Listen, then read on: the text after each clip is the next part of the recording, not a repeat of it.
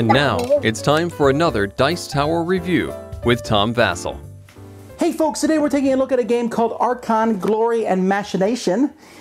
This is a game from Artipia Games. They've made a great game called Among the Stars, a game I like quite a bit.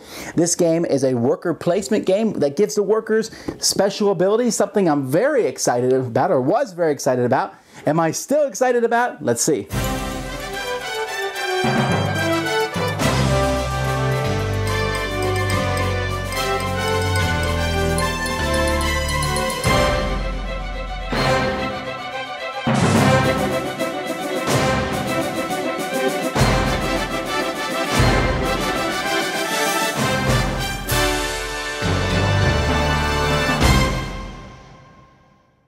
Alright, here's the board of the game. Yes, that's a busy board. It's even more busy in person. But the good thing is, it seems like there's a spot for everything on this board. Now, this is a worker placement game in which players will be placing workers of their color. And I like the colors they have for this one, the black, white, gray, and tan. But you'll be placing workers out in various spots on the board. But this game has a very unique system. See, each player is going to start with 10 cards. 8 of those cards are robotic courtiers. And I have no idea why they're robots, but whatever. So you have 8 of these. The other 2 you're going to pick from 4 different people over here. You can see that there is tax collectors, scribes, clerics, and merchants. You will pick those by moving your pieces here. Basically, let's say I'm black, I move it here. That means I'll get 1 tax collector and 1 merchant. And I'll add those to my hand. Each round of the game is kind of split into 2 turns. You'll keep this, there's a round tracker down here at the bottom. The first turn, you will split your 10 cards into 2 groups. 1 group of 5 and 1 group of 5. So say, for example, my first turn I have a tax collector and a scribe, so I pick 4 of my regular courtiers and the tax collector. And then I put the other 4 and the scribe as my next 5 that I'm going to play. And as time goes by, these cards may change that you have. So when you are going to play cards, a worker on the board, you play a card along with that worker. So that worker becomes whatever card you play. Courtier is just an ordinary worker. The other cards have special abilities. The special ability of the scribe is when you play that one, you can then instantly play another guy. So he's kind of like a speed. A tax collector, when you go to a location, you put one of these tokens here underneath your worker at that location to show that they're a tax collector, and everybody else who goes to that location for the rest of that round has to pay you a coin.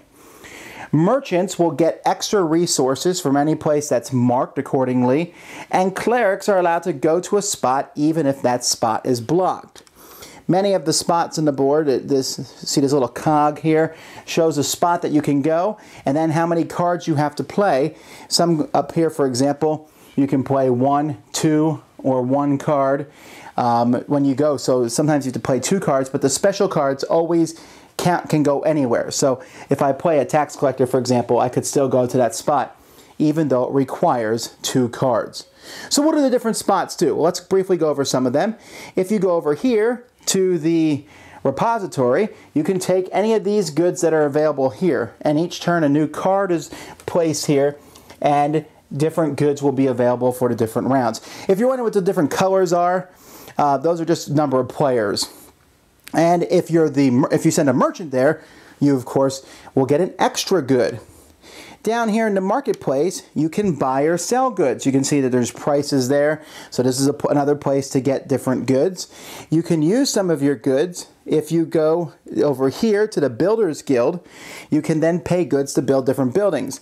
And on the bottom of the board, there is piles of buildings. For example, here, if you build the chapel, which costs a white and a black cube, and is worth 2 points at the end of the game, but all your merchants and all your tax collectors act as each other. By the way, isn't this artwork great? Over here later on, and after a certain number of rounds, these buildings will open up.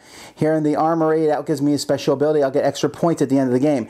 And then these final things, like this one, for example, the gardens, is just worth 8 points. I might need money. You need money a lot of times in this game for various things. And you can go up here to Treasury to get 2 coins or more if you send a merchant. You'll use this money over here at the Academy, spending 2 to get different cards, which you can see up here above it. You're basically building works of art. And something very similar over here, you can spend coin in the tan cubes to get scientists at the planetarium.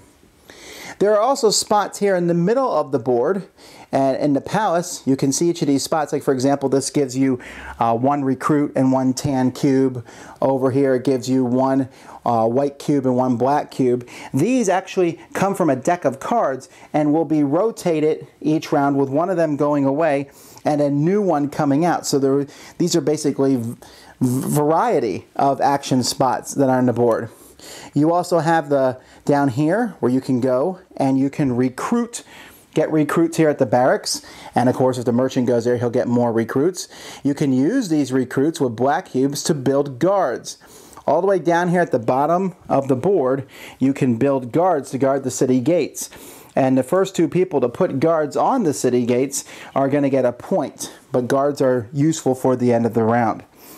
You can also spend goods and move your pieces on these tracks, which will give you more clerics, more merchants, more scribes and tax collectors that you will be able to start using in future rounds. And there's cost, and also there's victory points for being far along these tracks. There's a few other spots on the board, but that's basically the gist of it. At the end of each round, there's going to be, I'm sorry, after certain rounds, there's going to be an attack. You can see that little attack symbol there. When that happens, you will turn over the top card of this deck, and depending on how many players are in the game, shows you how strong the attack is, and hopefully you have enough guards to block the attack. If not, the people who didn't send guards will end up paying, and the people who did send guards, well, they're a little bit safer. Also, there will be scoring, and you'll see here that there's different scoring rounds. Also, these reset the marketplace to whatever it shows on the card. But whoever has the most scientists, and whoever has the most sculptures, and whoever has the most guards will get points. And depending on which round it is, which these cards show up, depends on basically the point distribution for those. So you could get a whole lot of points, for example, here for works of art, while scientists aren't worth quite as much. But maybe in a future round, scientists will be worth more and works of art not worth quite as much. This will continue on over until the round marker reaches the end down here. When that happens, you will add up all the score in your buildings, scores for the tracks over here, maybe other things that you have special scores for, and the score that you've accumulated for doing these over the course of the game, and whoever has the most points is the winner. It is a fair assumption as we look at this game to say that that is one crazy busy board. And that's really going to throw some people off, I think. I think the board is gorgeous.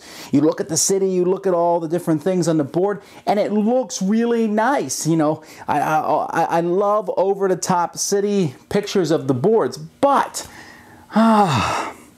you know, it is a little difficult. Now, once you play the game, you get to know where everything is.